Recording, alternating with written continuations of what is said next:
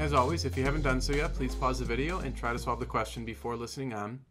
In order to calculate the resistance of the cylinder, it might be helpful to draw the cross-sectional view of the cylinder.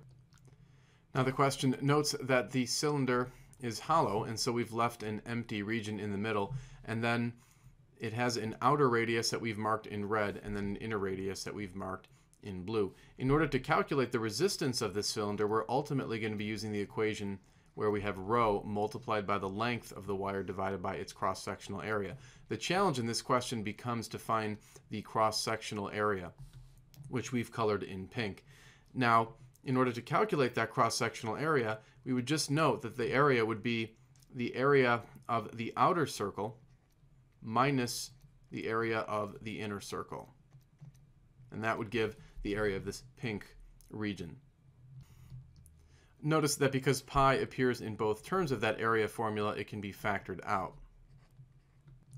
We'll also notice that the radii were given in terms of centimeters, so when we plug them in, we have to make sure to convert them to meters by multiplying their values by 10 to the minus 2. So the one radius will become 0.5 times 10 to the minus 2, and the other will become 1.2 times 10 to the minus 2.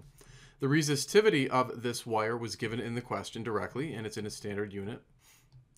And then the length of this wire was given again in centimeters, so that's going to become 4 times 10 to the minus 2 for the length.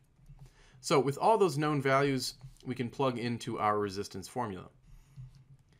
And when we carefully plug that into our calculators, we get a resistance of approximately 3.7 times 10 to the power of 7 ohms.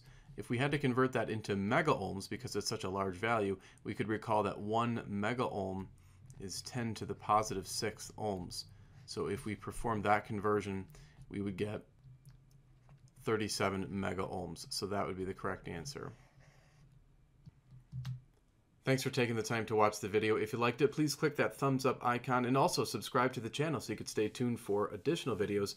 Remember, you're welcome to send in your own question to the email address on the screen, and I'll do my best to post an answer to it on YouTube.